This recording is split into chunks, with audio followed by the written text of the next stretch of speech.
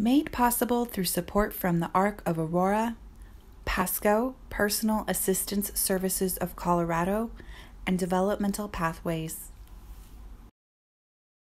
THINK+change Talks. Nearly 40 million caregivers in the U.S. provide care to adults with a disability or illness.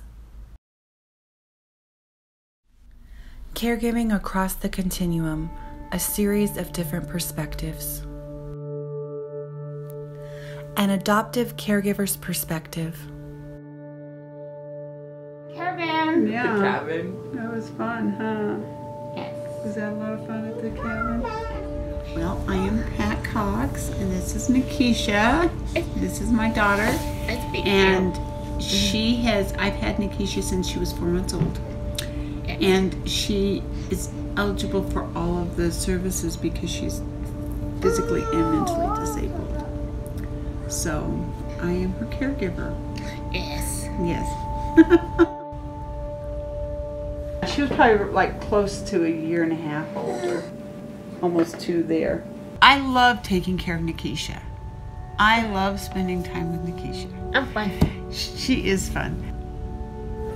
Which one's your favorite movie? This one. See? To be moody. I love the movies. Nikisha would love to be on the go 24/7, but her body wears out, so she gets really tired. So we can't do 24/7 being on the go. But she would love to. It's hard for her. Yeah.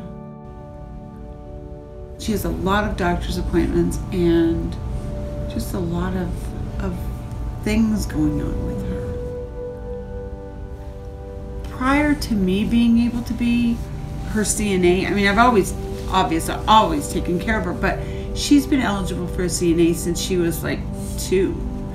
And other people would come in our home and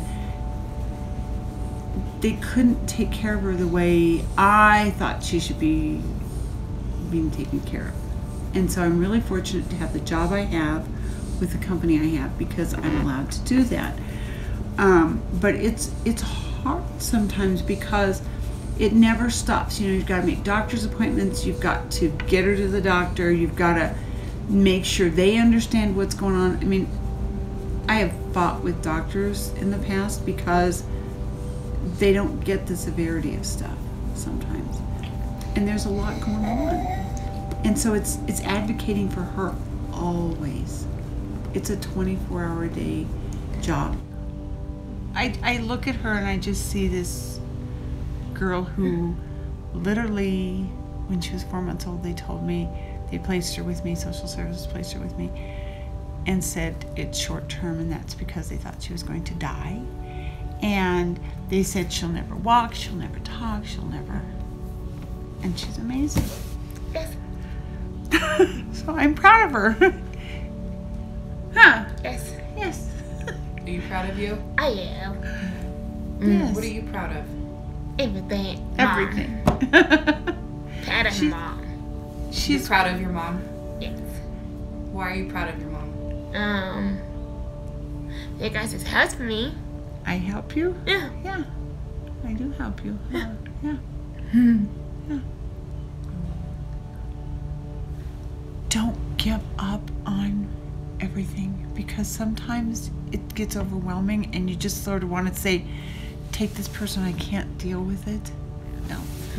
Because I think a lot of people do that. They figure putting somebody somewhere else or, you know, whatever is easier, and it's not always easier.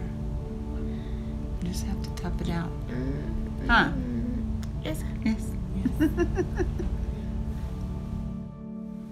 If you are a caregiver, contact the Family Caregiver Alliance at 800-445-8106 or www.caregiver.org for resources and support. THINK+change. Talks, trainings, and tools to help in your work for or with people with intellectual and other developmental disabilities. Learn more at www.thinkchange.training.